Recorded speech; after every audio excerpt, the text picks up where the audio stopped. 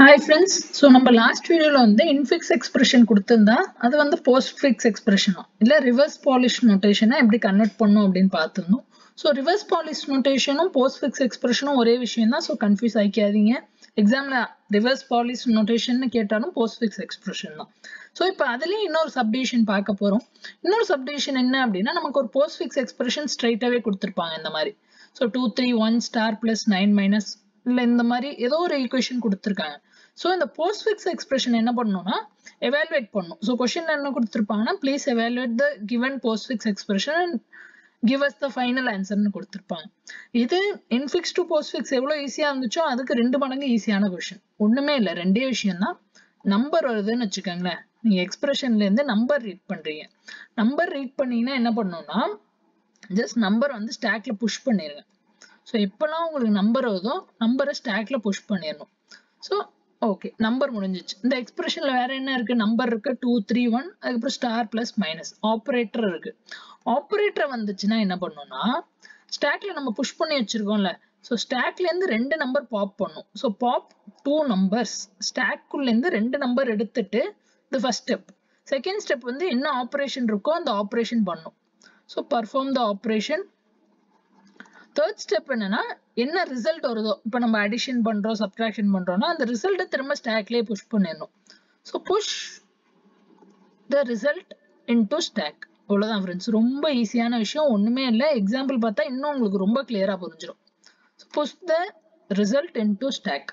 So இப்போ ஸ்ட்ரெயிட்டாவே first எக்ஸாம்பிளுக்கு போயிடலாம். ஸோ இதை வந்து ஜஸ்ட் பாஸ் பண்ணி வேணா ஒரு டைம் எழுதிக்கங்க. நான் சொன்ன அதே விஷயம் தான், ஒரு ஸ்டாக் இருக்கும். ஸோ என்ன பண்ணும் அப்படிங்கிற விஷயம். ஓகே, இப்போ ஃபர்ஸ்ட் எக்ஸாம்பிள் பார்க்கலாம். அந்த 2 இக்னோர் பண்ணிருங்க இப்போதைக்கு, அது செகண்ட் எக்ஸாம்பிள்ல பார்க்கலாம். First example. So first எக்ஸாம்பிளோட first input என்ன? 2 இன்புட். இது வந்து என்னோட இன்புட், இது என்னோட ஸ்டாக், இது வந்து நம்ம ஃபைனல் அவுட்புட். ஸோ 2 வந்துச்சு. நம்பர் வந்தா என்ன பண்ணணும்னு சொன்னா ஜஸ்ட் ஸ்டாக் உள்ள போட்டுருங்க, அவ்வளவுதான். இப்போ நெக்ஸ்ட் இன்புட் என்ன? 3. ஸோ 2க்கு அப்புறம் என்ன இருக்கு? 3. ஸோ ஆல்ரெடி ஸ்டாக்ல 2 இருக்கு, இப்போ 3 இருக்கு. அடுத்து என்ன இருக்கு? 1.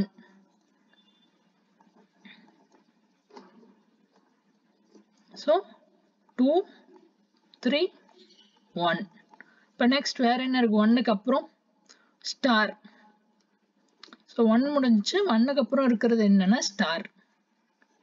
ஸோ ஸ்டார் வந்தா என்ன பண்ணோம்னா, ஸோ ஏதோ ஒரு ஆப்ரேட்டர் வருது அப்படின்னா, ஸோ இந்த அவுட்புட் காலம்ல எழுதாதீங்க. ஸோ அவுட்புட் ஃபைனலா தான் எழுதணும். ஸோ இதை பொறுத்தவரையும் அவுட்புட்னு எழுதாம இன்னும் பெட்டரா என்ன பண்ணலாம் அப்படின்னா, ஸோ என்ன எக்ஸ்பிரஷன் ஒரு ஆப்ரேஷன் என்ன நடக்குது அப்படின்னு எழுதலாம். ஸோ அப்போ உங்களுக்கு கொஞ்சம் ஈஸியா இருக்கும். ஃபைனல் அவுட்புட் ஸ்டாக்ல இருக்கும், அங்கேருந்து எடுத்துக்கலாம். ஸோ இப்போ ஸ்டார் வந்துருச்சு ஃப்ரெண்ட்ஸ். ஸோ ஸ்டார் வந்தா நான் என்ன சொன்னேன்? ஸ்டாக்ல என்ன இருக்கு? 2 3 1 இருக்கு. ஸ்டாக்ல இருந்து என்ன பண்ணணும்? ரெண்டு எலிமெண்ட் பாப் பண்ணும். ஸோ ரெண்டு எலிமெண்ட் பாப் பண்ணணும்னா ஸ்டாக்ல இருந்து நம்ம எப்போதும் எங்கேருந்து எடுப்போம்? எப்போதும் ஸ்டாக் உள்ள பார்த்தோம்னா டாப்ல இருந்து எடுப்போம். ஸோ டாப்ல இருந்து ஃபர்ஸ்ட் எலிமெண்ட் என்ன? 1. 1 வெளியே எடுத்துக்கங்க. ஸோ 1 போச்சு. ஸோ ஸ்டாக்ல இருக்கிற 1 காணா போச்சு. இப்போ நெக்ஸ்ட் எலிமெண்ட் என்ன இருக்கு ஸ்டாக்ல? 3. ஸோ 3 வெளியே எடுத்துக்கங்க. 3. இதுக்கு ரெண்டுத்துக்கும் நடுவுல இந்த ஆபரேட்டர் போட்டுருங்க. 3 star 1. இதோட வேல்யூ என்ன? 3. இதுல முக்கியமான விஷயம் என்னன்னா இதை மட்டும் நல்லா கவனிச்சுக்கோங்க. முதல்ல நம்ம ஸ்டாக் எப்படி இருந்துச்சு? அப்படி இருந்துச்சு 2 3 1. ஸோ இதுல இருந்து நம்ம வெளியே எடுக்கும் போது ஃபர்ஸ்ட் வெளியே எடுக்கிறீங்கல்ல, ஃபர்ஸ்ட் நம்பர் எப்போதும் பின்னு வச்சுக்கோங்க. இப்போ ஒரு ஆப்ரேஷன் வந்து எனக்கு A ஸ்டார் B அப்படின்னு வருதுன்னா இந்த ஃபர்ஸ்ட் நம்பர் என்னோட B, செகண்ட் நம்பர் என்னோட A. இந்த ஆர்டரை மாத்தக்கூடாது. ஆர்டரை மாத்தினீங்கன்னா உங்களுக்கு ஃபைனல் ஆன்சர் தப்பா வரும். ஸோ எப்போதும் ஃபர்ஸ்ட் நம்பர் வந்து என்னோட B, செகண்ட் நம்பர் வந்து A. இந்த AB எல்லாம் குழப்புதுன்னா ஃபர்ஸ்ட் நம்பரை வந்து ஃபர்ஸ்ட் நீங்க ஸ்டாக்ல இருந்து எடுக்கிறத வந்து ரைட் சைடு எழுதுங்க, செகண்ட் ஸ்டாக்ல இருந்து எடுக்கிறது லெஃப்ட் சைடு எழுதுங்க. ஸோ செகண்ட் நம்ம என்ன எடுத்திருக்கோம்? 3 எடுத்திருக்கோம், இதை லெஃப்ட் சைடு எழுதிருக்கேன். ஃபர்ஸ்ட் 1 எடுத்தோம், அதை right side எழுதிருக்கோம். So 2 time practice பண்ணீங்கன்னா வந்து ஒரு பெரிய டெக்னிக்கலா ஒண்ணுமே இல்லை. ஸோ எனக்கு ஆன்சர் கிடைச்சிச்சு. ஆன்சர் என்ன? 3. ஆன்சர் கிடைச்சா என்ன பண்ணணும்? அந்த ஆன்சரை நம்ம திரும்ப ஸ்டாக்குள்ள புஷ் பண்ணிடணும். ஸோ எப்பெல்லாம் நீங்க எலிமெண்ட் வெளியே எடுக்கிறீங்களோ, 3 வெளியே எடுத்துட்டீங்க, 1 வெளியே எடுத்துட்டீங்கன்னா அந்த எலிமெண்ட்டை டிலீட் பண்ணிட்டே வாங்க. ஸோ பாப்னா அதான் அர்த்தம். ஸோ ஸ்டாக்குள்ள எலிமெண்ட்டை நம்ம டிலீட் பண்ணிட்டோம்னு அர்த்தம். இப்போ எனக்கு என்ன கிடைக்கிது? ரிசல்ட். ஸோ இந்த ரிசல்ட் என்ன பண்ணணும்னா திரும்ப ஸ்டாக்குள்ள புஷ் பண்ணிடணும். So 2 and 3. இப்போ நெக்ஸ்ட் ஃபர்தரா போலாமா? எது வரையும் முடிச்சிருக்கோம்? ஸ்டார் வரையும் முடிச்சிருக்கோம். ஸ்டாக்குள்ள என்ன இருக்கு? 2 இருக்கு, 3 இருக்கு. இப்போ நெக்ஸ்ட் என்ன? பிளஸ். ஸோ இப்போ என்ன வரும்? ஆப்ரேஷன் அதே மாதிரி இதை மறந்துருங்க இப்போதைக்கு. Operation. So left hand side first right hand side என்ன வரும்? இந்த 3. லெஃப்ட் ஹேண்ட் சைடு என்ன வரும்? இந்த 2. ஸோ 2 ஆப்ரேஷன் என்ன? பிளஸ். ஸோ 2 பிளஸ் 3 என்ன?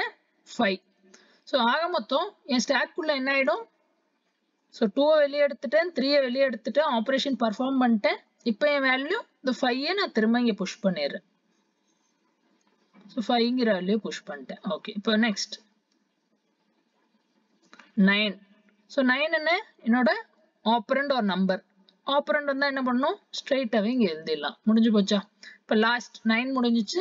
லாஸ்ட் என்ன இருக்கு? மைனஸ். ஸோ மைனஸ் வந்தால் நம்ம என்ன பண்ணோம்? ஸோ ஸ்டாக்ல என்ன இருக்கு? 5 இருக்கு, 9 இருக்கு. ஃபர்ஸ்ட் 9 எங்க எழுதணும்? ரைட் ஹேண்ட் சைடு எழுதணும். நெக்ஸ்ட் 5 எங்க எழுதணும்? லெஃப்ட் ஹேண்ட் சைடு எழுதணும். நடுவில் சிம்பிள் என்ன? மைனஸ். ஸோ 5 மைனஸ் 9ஓட வேல்யூ என்ன? -4. ஸோ நான் ஏன் ரொம்ப முக்கியமா 9 ரைட் ஹேண்ட் சைடு எழுதணும் அப்படின்னு சொன்னேன்னா, இதே கொஞ்சம் மாத்தி எழுதி பாருங்களேன்.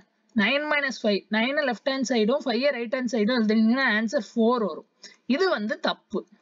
ஸோ எப்போதுமே பாத்தீங்க அப்படின்னா ஃபர்ஸ்ட் எடுக்கிற எலிமெண்ட் ரைட் ஹேண்ட் சைடும் செகண்ட் இருக்கிற எலிமெண்ட் லெஃப்ட் ஹேண்ட் சைடும் எழுதணும். அதை மட்டும் கரெக்டா ஞாபகம் வச்சுக்கோங்க. மற்றபடி காம்ப்ளிகேட்டடா ஒண்ணுமே இல்லை. ஸோ இந்த கொஸ்டினோட ஃபைனல் ஆன்சர் -4. ஸோ இது ஆல்மோஸ்ட் 4 மார்க் 5 மார்க்கு கேட்பாங்க. சில டைம் 8 மார்க்ல கூட கேட்பாங்க. ஸோ ஒரு 5-10 மினிட்ஸ்க்குள்ள 8 மார்க் நீங்க ஸ்கோர் பண்ணிடலாம். இப்போ நெக்ஸ்ட் கொஸ்டின் இன்னொரு எக்ஸாம்பிள் பார்த்துடலாம். ஸோ இப்போ இதை மறந்துடுங்க. ஸோ இந்த எக்ஸாம்பிள் பார்க்க போறோம். இது வந்து உங்க நவம்பர் 18 பேப்பர்ல கேட்ட கொஸ்டின். ஃபர்ஸ்ட் 9. ஸோ 9 வந்தா என்ன பண்ணும்? ஸ்டாக்குள்ள 9. தென் 3. ஸோ 9 3. அதுக்கப்புறம் என்ன வருது? 4. ஸோ 4 வந்துச்சுன்னா 9 3 4. நெக்ஸ்ட் என்ன இருக்கு? ஸ்டார். ஸோ ஸ்டார் வந்துச்சு அப்படின்னா என்ன பண்ணும்? ஸ்டாக்ல என்ன இருக்கு? 9 இருக்கு, 3 இருக்கு, 4 இருக்கு. 2 எலிமெண்ட் வெளியே எடுக்கணும்.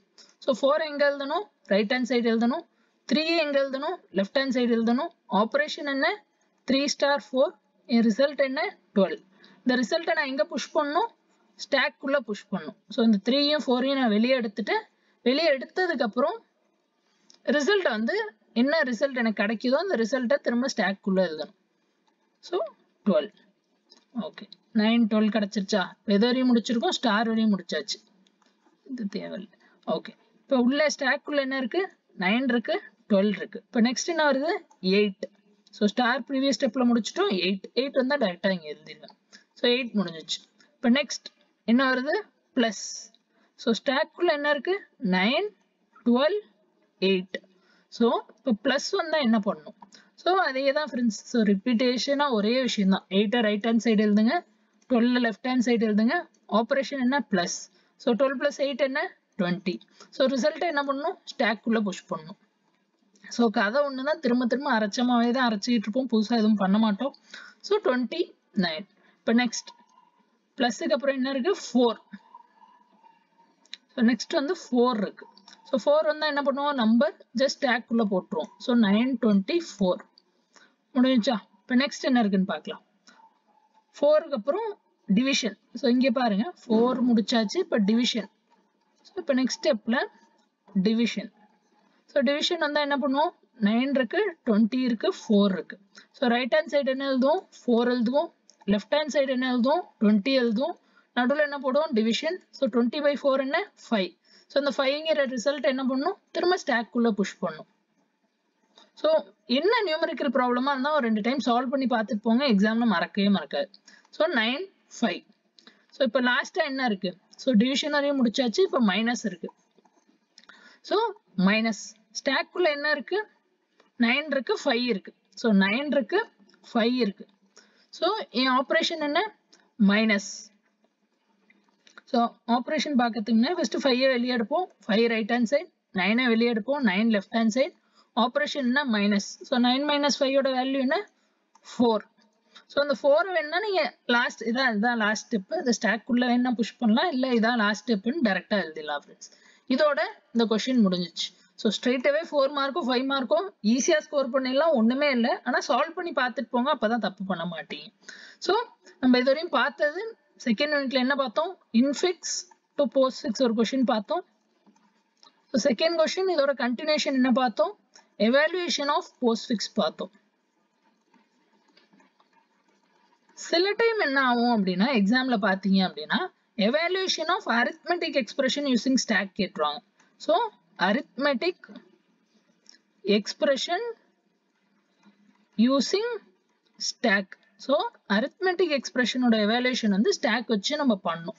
எக்ஸாம்பிளுக்கு இப்படி இருக்குன்னு வச்சுக்கோங்களேன், 4 + 9 + 7 × 2 இந்த மாதிரி ஏதோ ஒரு எக்ஸ்பிரஷன் கொடுத்தாங்கன்னா இந்த மாதிரி கேட்டாங்கன்னா என்ன ஸ்டெப் பண்ணணும் ஞாபகம் வச்சுக்கோங்க. இந்த 2 ஸ்டெப்பையுமே பண்ணணும். ஃபர்ஸ்ட் என்ன பண்ணணும்னா இது வந்து இன்ஃபிக்ஸ் எக்ஸ்பிரஷன். ஸோ இதை வந்து போஸ்ட்ஃபிக்ஸாக கன்வெர்ட் பண்ணணும். ஸோ போஸ்ட்ஃபிக்ஸாக கன்வெர்ட் பண்ணிட்டு செகண்ட் ஸ்டெப் என்ன பண்ணணும் அப்படின்னா அதை எவாலுவேட் பண்ணணும். ஸோ டைரக்டா சார் ஒரு ஈக்குவேஷன் தான் கொடுத்துருக்காங்க, நான் சிங்கிள் லைன்ல ஆன்சர் எழுதுறோம் 4 + 9 13 13 + 14 27 அப்படின்னு எழுதாயி அது கிராஸ் செக் பண்ண யூஸ் பண்ணிக்கலாம், பட் எழுதக்கூடாது. ஸோ ஃபர்ஸ்ட் என்ன பண்ணணும்னா கொடுத்துருக்க எக்ஸ்பிரஷனை போஸ்ட்ஃபிக்ஸாக கன்வெர்ட் பண்ணிக்கோங்க, அதுக்கப்புறம் எவாலுவேஷன் ஆஃப் போஸ்ட்ஃபிக்ஸ் பண்ணுங்க. ஸோ இந்த மாதிரி கேட்டாங்கன்னா ரொம்ப ரேர் தான் பாசிபிலிட்டி, மோஸ்ட்லி இந்த இன்ஃபிக்ஸ் டு போஸ்ட்ஃபிக்ஸ் தான் கேட்கறதுக்கு ஹை ப்ராபபிலிட்டி இருக்கு. ஸோ இதான் நிறைய டைம் கேட்பாங்க, இம்பார்ட்டன்டான கொஷின். இவ்வளோதான் ஃப்ரெண்ட்ஸ். ஸோ செகண்ட் யூனிட்ல இருக்கிறது முடிஞ்சிச்சு. இப்போ நெக்ஸ்ட் வீடியோவில் வந்து நம்ம ட்ரீ ட்ராவல்ஸில் பார்க்கலாம். ஸோ எனக்கு ஒரு வீடியோக்குமே நிறைய டைம் தேவைப்படுது ஃப்ரெண்ட்ஸ். ஸோ அதனால அட்லீஸ்ட் உங்களால் முடிஞ்சா உங்கள் ஃப்ரெண்ட்ஸ் கூட ஷேர் பண்ணுங்க. இப்போ நிறைய பேருக்கு யூஸ் ஆகுது அப்படின்னா எனக்கு டெய்லி அவ்வளோ டைம் ஸ்பெண்ட் பண்ண எனக்குமே நல்லா இருக்கும். ஸோ ஃப்ரெண்ட்ஸோட ஷேர் பண்ணுங்க, பிடிச்சிருந்தா சப்ஸ்கிரைப் பண்ணுங்க. ஏதாவது ஃபீட்பேக் இருந்துச்சுன்னா டெஃபினட்டாக கமெண்ட் பண்ணிக்கிட்டே இருங்க ஃப்ரெண்ட்ஸ். நெக்ஸ்ட் வீடியோவில் பார்ப்போம். பை.